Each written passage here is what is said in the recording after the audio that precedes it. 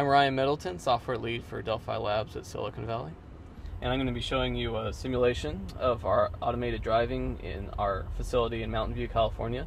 So we actually recorded these drives in our self-driving cars, and what you'll see is a playback of exactly what happens and how the vehicle operates.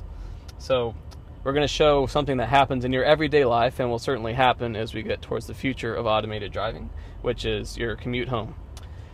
So we're going to start at the Delphi office. We've enabled the capability to do a valet pickup at Delphi Labs.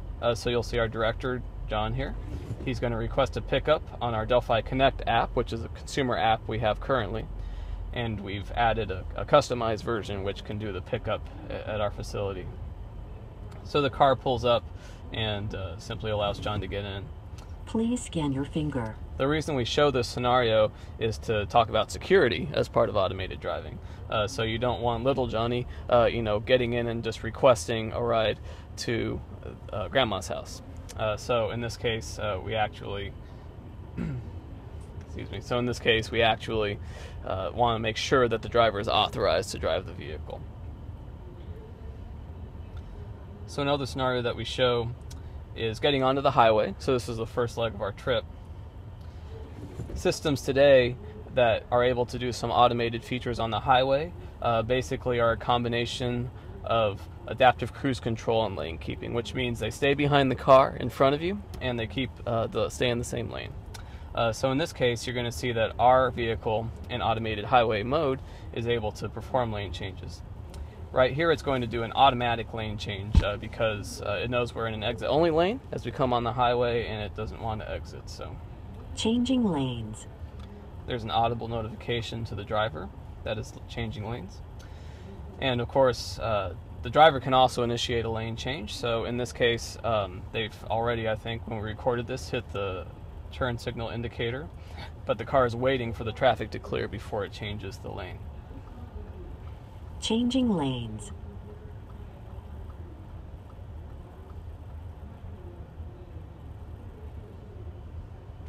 And so that's sort of the next step. The next thing in automated driving is going to be still only highway driving, but being able to have a little bit more control over how the car operates on the highway. So now we'll talk about another scenario that's very important in the near future of automated driving, which is returning control to the driver. Our car is capable of doing full automated driving from point A to point B, but some production systems to start are only going to be able to do highway. Your exit ahead in 1.5 miles. Prepare to take control. So in this case, we assume that we can only do highway driving, so the car is requesting that the driver take control before we reach the exit in about 1 mile here. In this case, in the scenario we recorded, the driver did not take control, so you'll see the full progression of alerts. Prepare to take control. A key point here is we will never assume that the driver is already taking control or just hand it back. We actually need the driver to do 3 things: have their eyes ahead, for which we use our driver camera system, which is installed on the car here.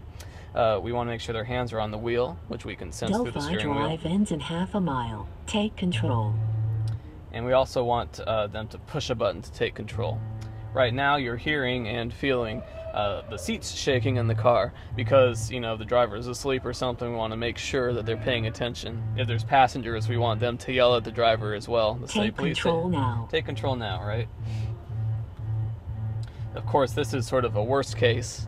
In this case, the driver is either passed out or dead, and hopefully not. But performing safe stop. The vehicle has to be capable of actually having a safe, graceful recovery and doing a safe stop.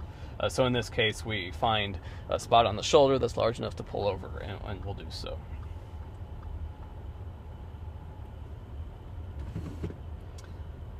Okay, so one additional scenario that we'll show is a more urban scenario where we'll encounter some bicycles and some pedestrians.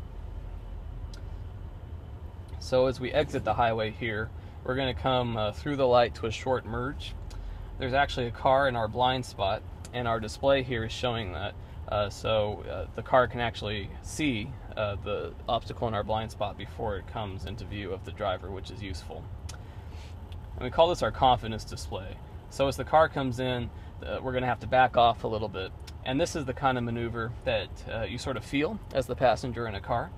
So we actually want the driver, if they're distracted, to be able to glance down and have confidence that the car has it under control. So that's what would happen in this case.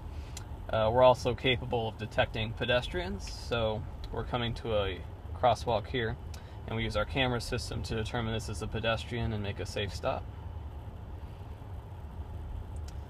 And as we continue, one of the big questions around automation in general today is how to make the system behave more like a human and less like a robot.